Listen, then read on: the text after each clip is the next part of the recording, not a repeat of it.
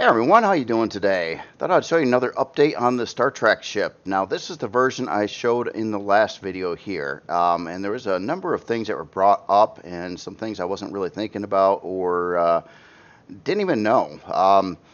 One comment suggested that the nacelles have to have a line of sight, especially on this top part from one another, on how the system works, and I didn't get that quite right because they're kind of like sitting down where they couldn't really have a line of sight from like the top of this or this part of the nacelle to the one on the other side of the ship.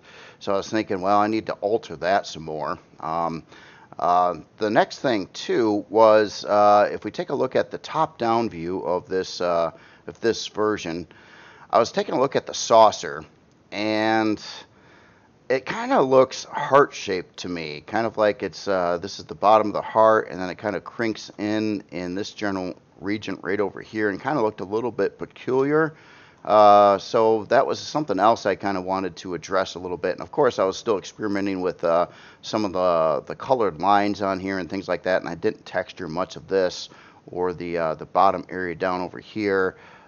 This must be the version before I did the last video actually, and filled in the insides of the nacelles. Then I was working on the nacelle arm. Yeah, this was also fixed up a little bit too. But anyway, moving on to the newer version here. This one's got more done on it. There's some more texturing done on the saucer, but some of the biggest changes I did is a lot of moving things around, changing the big shapes a little bit. So if you notice on this version here, I did raise the nacelles back up again. So they are up I think 3 blocks higher than what they were in the last version, and I also pushed them back about 4 blocks. If you notice that they are closer on this version to what they to the front of the ship on this version than on this version over here. So a couple changes done there. I kind of ended up rebuilding the nacelle arms yet again, trying to get that a little bit different. I'm not really liking my this area right in here though, so it's probably going to need another revision. I did work on the back of the hangar area on this one, so that's kind of what this is looking like right now. It's definitely more textured. It's, again, trying to keep that clean look going. Let me turn off the light here a minute. And then another thing that I did too, if you take a look at the saucer design here, again, the heart-shaped design, this one, what I did here is a couple things. One, I rounded off the front differently than what was going on here. This one was more sharp. And let me know your opinion on the changes made here, from the more sharper design to the more rounded off design. Now the saucer is still relatively the same size. It's probably about 3 blocks shorter in length on the newer version versus the older version. And then I also raised the entire height of the saucer up another block too. If you can see on this version here, it was coming right in on this line here.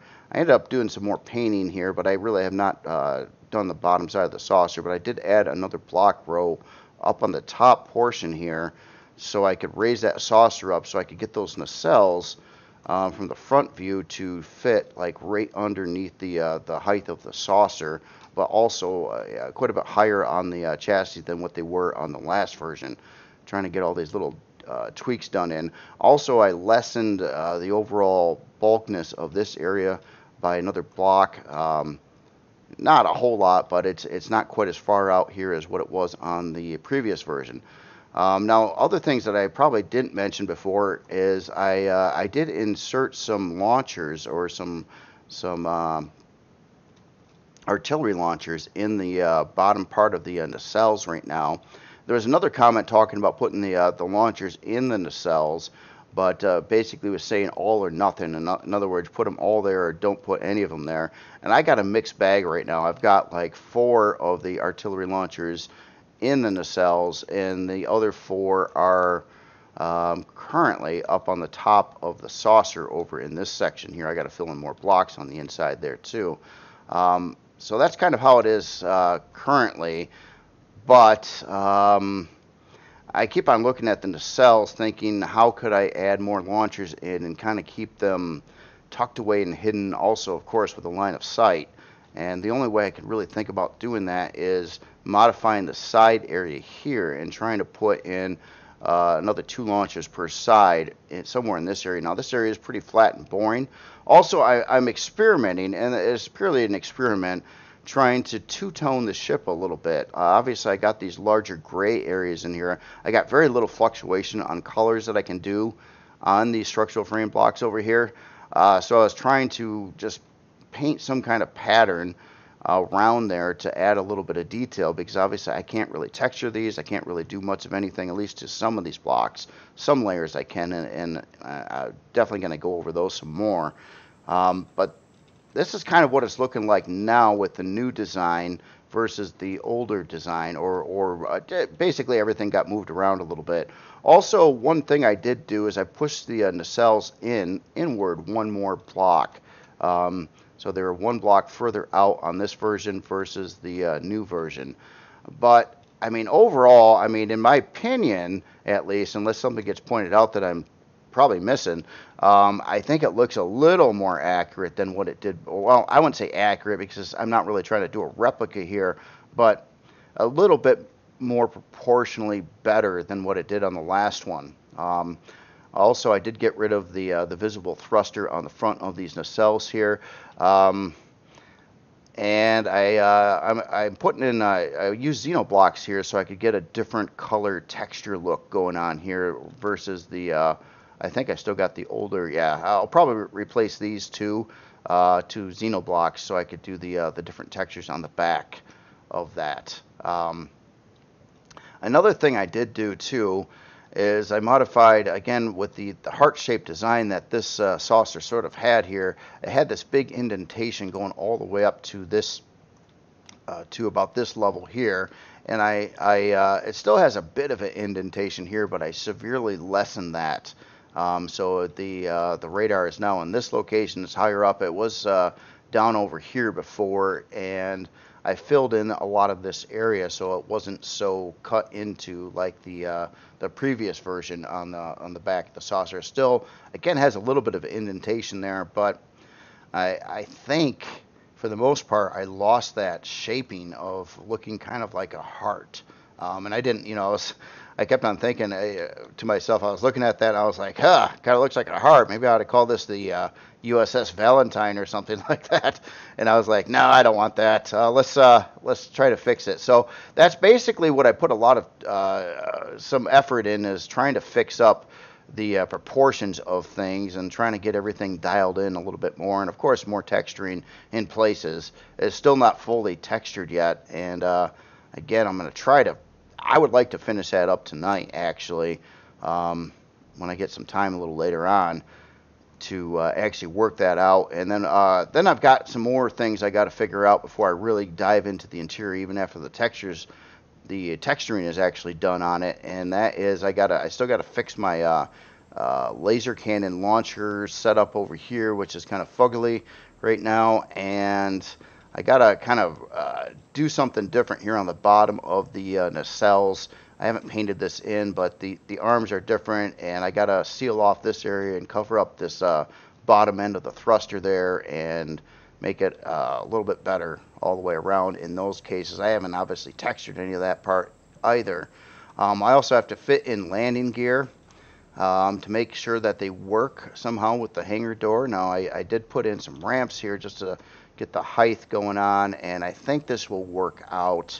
I just got to have some discreet looking landing gear that can kind of, where you won't really see them too much, but would be effective at, landing this ship when it gets down to the ground, stuff like that. But I just wanted, your input on it, and I really appreciate the comments suggesting a lot of these things too. I mean, things I didn't know. This is only the second Star Trek ship I ever built in my life, and the first one, the Proxima, I mean, it took a lot of the same thing, a lot of moving things around and fixing this and changing that and stuff. And I kind of anticipated that this one was going to be taking, all those steps as well. I just wasn't sure, but I do think that the elevated nacelles, again, are looking better. The problem I've got of raising them up higher than what they are now is they either need to go over the top of the saucer or down below the saucer. They can't be at the same height as the saucer itself. So I'm putting it to the maximum limit of having those visible from the front of the ship and not being blocked by the saucer itself. And that is and even to pull this off at that height, I had to raise the saucer up another block length. Another thing that I was looking at too, again, is this big, very thick neck area, and is it a little too bulky? Is the big question. I know I probably going to get a mixed bag on comments on that. I kind of like the bulkiness of it for two aspects. One, it looks kind of tougher, a little bit meatier there than especially like the Proxima with a thin neck, and also it's gonna just it opens up a lot of room in this general area of the ship to put in parts and shield parts and lots of things. So I like having that size in there.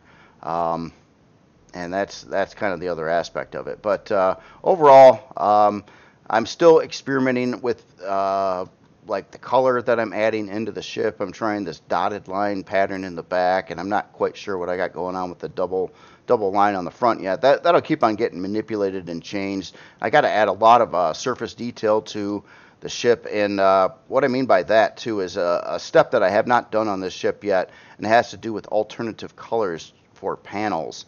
Like I've got all these different shades of gray. This is the primary base shade. But if I were to like paint in this panel and maybe this over here, I'll probably be doing a lot of this kind of thing, trying to make these look like different panels, slightly off colored basically. And I have to go over the whole hull of the ship pretty much like that. And that's also what was done to the Proxima to add in a lot of this stuff. I mean, you get some of that anyway with some of these panels looking a little bit differently colored than the others, even though they're currently not, but to add in that kind of panel look going on. As I'm going on with questions here, one other question too is I thought about trying to light up the nacelles more than what they are. Obviously, I'm trying to get a little light on the front. I'm not so sure if I should have this roundish ring going across here like I have going on. I don't mind it, but I don't know if it looks very accurate either. But I was thinking maybe I could add in some more forms of texture lighting in certain places on the nacelles, maybe like this blue light. And that's another aspect yet too, is I keep on going back and forth between red and blue on some of these colors. Like I think this is supposed to be blue, but I'm not sure about like the lights over here, if they can be the red or they can be the blue, and either work. And I'm trying to figure out if there is a system to this or something that's pretty uniform on the actual Star Trek ships that would indicate how I should color this, if it's red or blue. I notice a lot of these ships will use both in different places. And I was trying to embrace that a little bit, but it's like sometimes I paint this blue and I'm like, yeah, I kind of like it better blue, and then I paint it red and it's like, oh, I kind of like it better red, and I really don't know which way to go with it. I could kind of invert everything, and there's a lot of options, of course, with it. But before I get really cranking on the interior of this ship, I wanted to get the hull dialed in. And obviously, and I really appreciate all the comments and whatnot, giving me heads up on various things. Again, I was probably okay with these nacelles like this, but it did look a little funky to me, especially from the side profile. And something just didn't seem right. And then it was suggested to raise those nacelles up, and that the fact that this part of the nacelle at least should be visible from one nacelle to the other across the way. Of course, I got to fix up a lot of the texturing again, because I did physically move these, and it swapped a lot of how I had this texture previously with the lines and stuff in it. So I'm gonna have to go over a lot of those areas again as well. But please let me know what you think on it, if I'm getting a little bit closer with this or not. Yeah, just again trying to, I said even when I started this that I was going to be really picky on this build, I didn't really want to rush it. I want to try to get all this stuff right as I'm going, which makes you feel better about it too. You know, if it's a lot of work building one of these things, and if you're not really on board with what is going on, it's kind of bugs you a little bit. And all these little things that are bugging me right now, I'm trying to address them. Again, on the nacelles too, there is some comments that maybe this area should be a little wider over here. I may mess around with that a little bit too, to see if that can be swapped or changed in one way or another, to make that look a little bit better. Oh, one last thing before I end the video here is the bottom area here, because of the increased saucer height yet again. Now this is pretty fugly right now. I was literally thinking about, oh man, I'm gonna forget the name of that ship again. It was like the captain's ship, basically, if I got rid of this here, I could literally have a top mount form of a landing pad that would probably look okay on the general hull of the ship, that could literally dock, say, an SV here, and then have an entry point right below it to get into the ship. So it would be a top mounting roundest SV, sort of something that would look appropriate in this general location, as a secondary, like a small ship for leaving this one behind and, you know, going someplace with the other ship for whatever reason. So let me know what you think of that as well. That'd be kind of an interesting thing to do. I don't know. I don't think that's necessarily very accurate with Star Trek ships, but maybe I'm wrong on that. For some reason, I thought that ship was supposed to be on the top side of the saucer and not the bottom side. Or does it really matter? Is the whole thing? Yeah. Overall, definitely get some work done, and trying to keep the motivation up there to get this thing done as nicely as I can figure out how to do. And your comments are certainly helping. Your comments helped a lot on the Proxima. It would have probably been a lot more of a not near as nice as the shaping and stuff is if it wasn't for the comments giving me all these suggestions. So it's easy to overlook a lot of this stuff when you're building it, and then to think, oh, well, every one of these changes I make, like moving the saucer and the nacelles around and all this stuff, it takes time. I mean, I got to rebuild areas, I got to retexture areas, I got to do a lot of things to compensate for all those changes. But I mean, seriously, I do think it is better, is looking better. But if it's not quite there yet, please let me know. Other than that, that's all I've got for today. I just wanted to get a video out and show you where I'm at with this thing, and it's making headway. I'm looking forward to getting into the interior. Hopefully that doesn't take as long as I think it will, but it'll probably take a couple weeks on the interior once I get the hull in order. So it's a slow build for sure. Anyway, you all have yourself a great day. I will talk to you later.